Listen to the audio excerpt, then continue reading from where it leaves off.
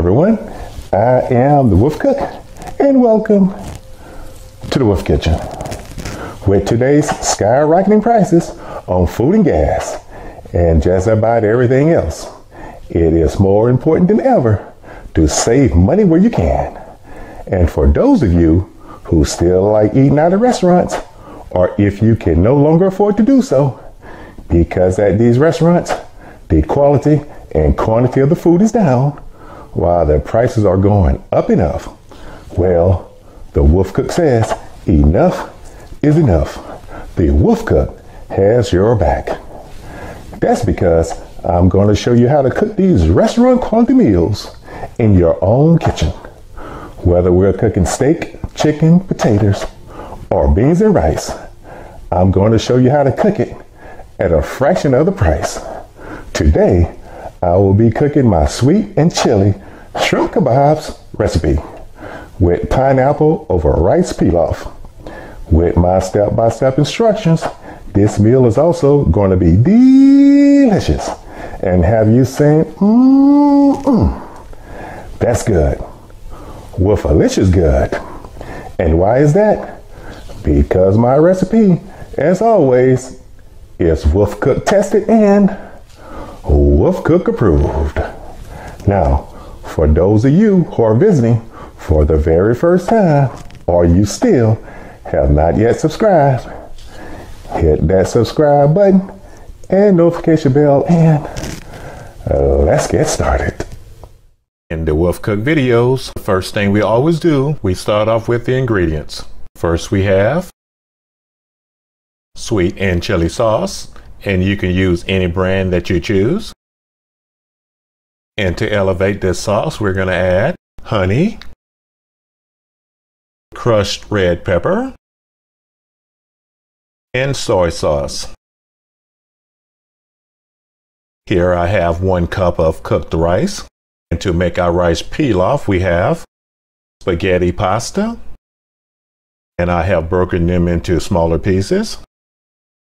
And we're going to cook these by first adding butter. And after they cook down, we're going to add beef broth. And now for the main ingredient, 16 peeled and deveined shrimp. And to make our kebabs, we have 4 double-pronged skewers. And to finish making our shrimp kebabs, we're going to add pineapple, bite-sized tomatoes, and finally, we have some dried parsley for our garnishment. And now it's time for us to bring this all together.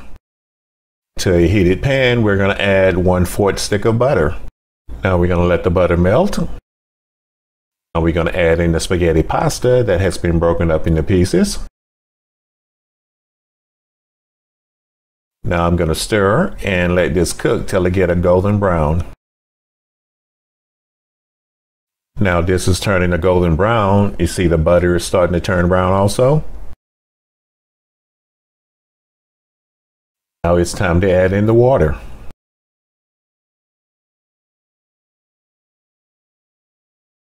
I'm going to give it a quick stir.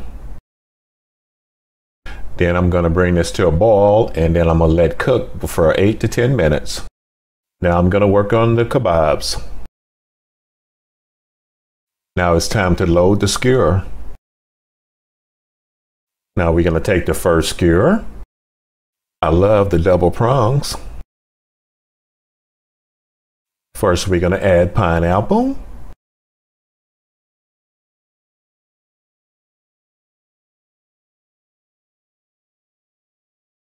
Next we're going to add a shrimp.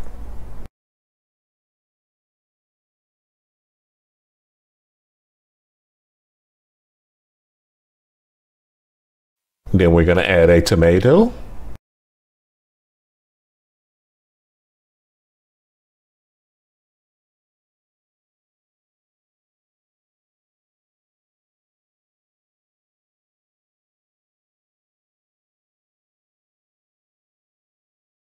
Now we're going to add another pineapple. And we're going to repeat the process until the skewer is full. And now that the first skewer is completed, We're going to do the same thing to the other 3 skewers. All done, and they look good. Now that we got all 4 skewers complete, now it is time to check on the pasta. My spaghetti pasta has been cooking for about 10 minutes, and now I'm going to taste and check to see if it's done. It's almost done, and now it's time to add the beef broth.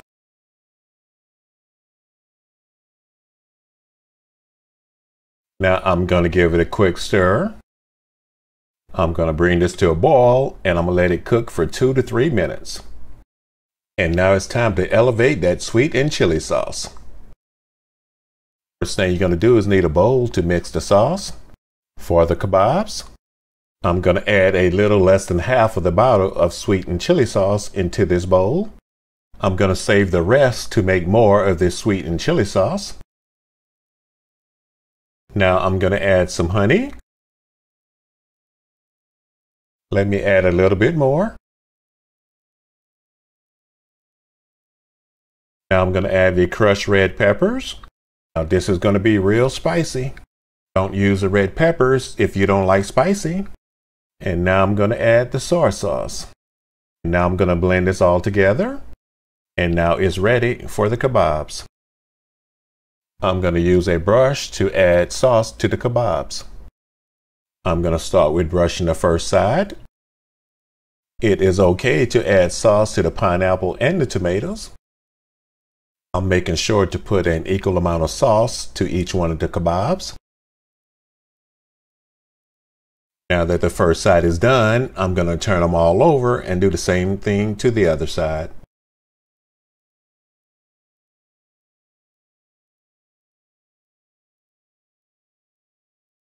And now that I'm finished putting sauce on all the kebabs, it is time to finish the rice. Now that my spaghetti pasta is done, it is time to add it to the rice.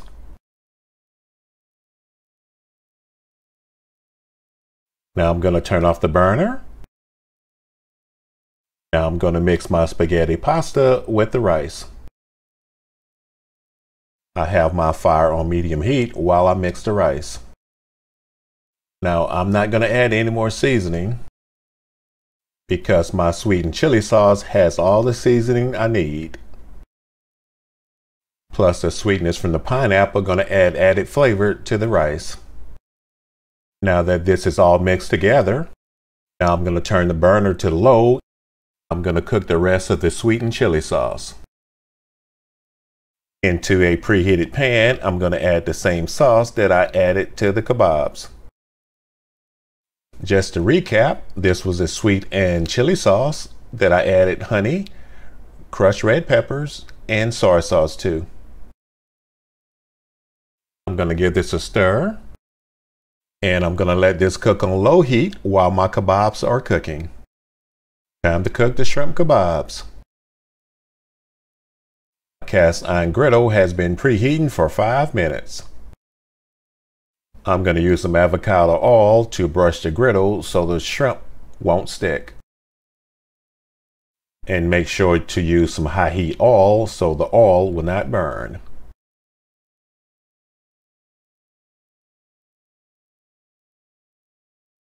Now it's time to add the kebabs.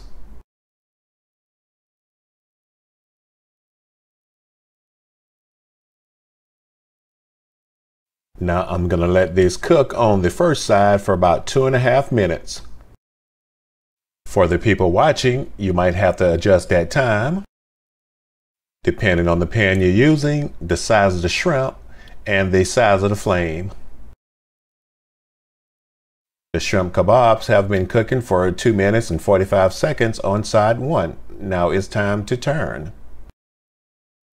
They look like they are cooking nicely. If you are cooking these indoors like I am, you might not get an even char because of the size of the pineapple. These can be cooked outside on your gas grill.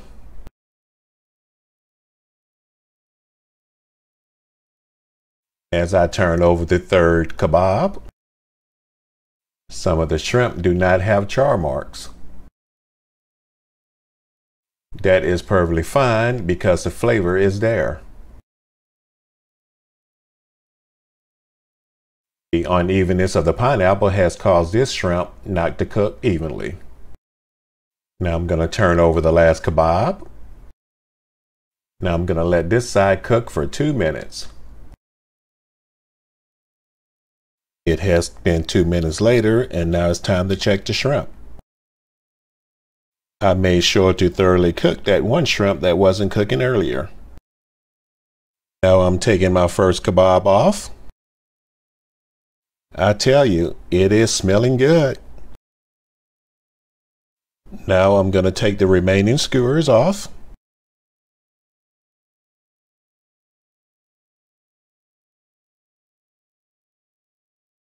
Now that I've taken all 4 of the kebabs off, I'm going to show you. Look at that, everyone. It sure looks good. And it's going to be spicy. And now it's time to plate. First, I'm going to add the rice. Now I'm going to add the first shrimp kebab.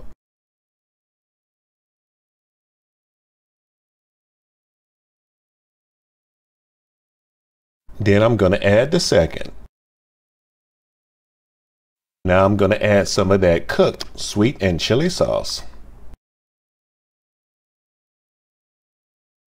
Now again, this sauce is going to be sweet and spicy.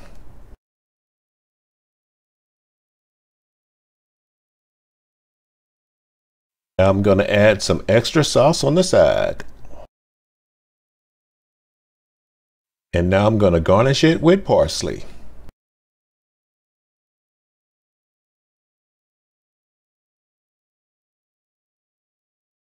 All done, everyone. Sweet and chili shrimp kebabs with pineapple and tomatoes over rice pilaf. And now what we all been waiting for, the taste test. I'm going to start by taking the shrimp and the pineapple off the first skewer.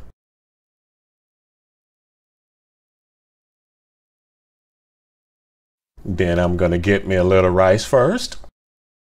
This rice, I must say, looks like that rice-a-roni. I'm going to add me a piece of pineapple.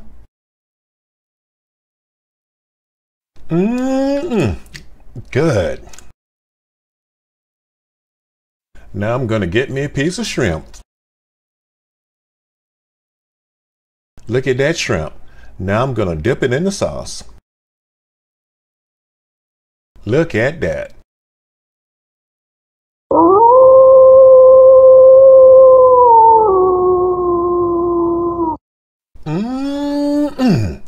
That's good.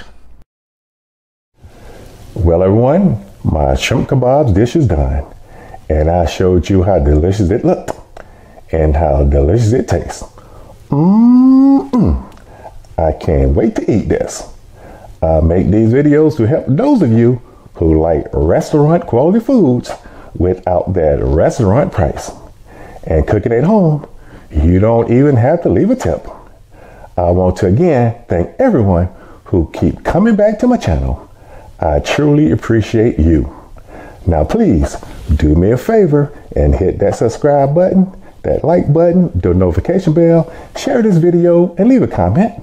And also tell your family, your friends, your co-workers, and even those neighbors to tune in to watch the wolfcook cook these delicious restaurant quality meals. Again, thanks for watching and see you soon.